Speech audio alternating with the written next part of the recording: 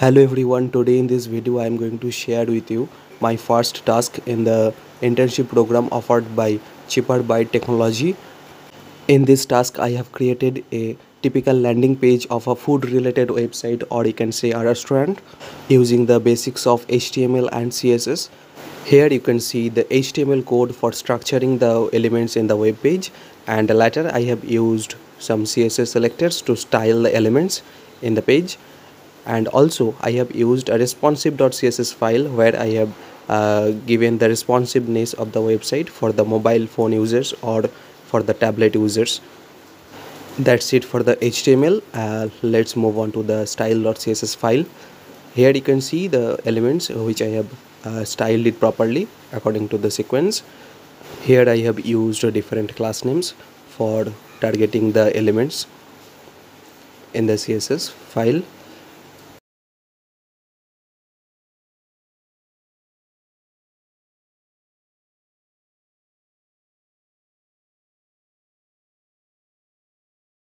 Okay, that's all about styles.css. Let's move on to the responsiveness.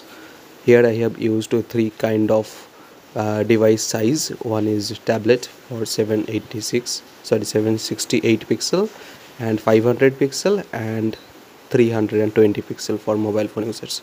So I have styled the elements differently for different types of devices. Let's see the result. Here this is how it looks like. At the top we have a nav bar where you can navigate between different pages, and then here is the home page, and we have created different sections. Here is the food section with popular foods for breakfast, lunch, etc. And then we have some desserts.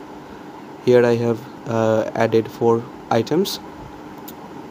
So next we have the section for booking the table and photo gallery, and at last we have footer.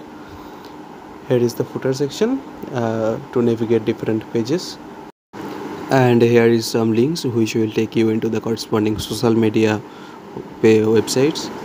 That's it. Here we have some hover effect in the nav bar, and here is the title. That's all. Okay, so now let's see how does it looks like in the small screen devices, like in the mobile phone.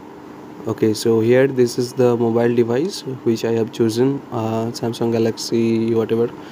So that's this is how it looks like in the mobile phone. Here I have changed the nav bar. Here is the nav bar with a beautiful animation,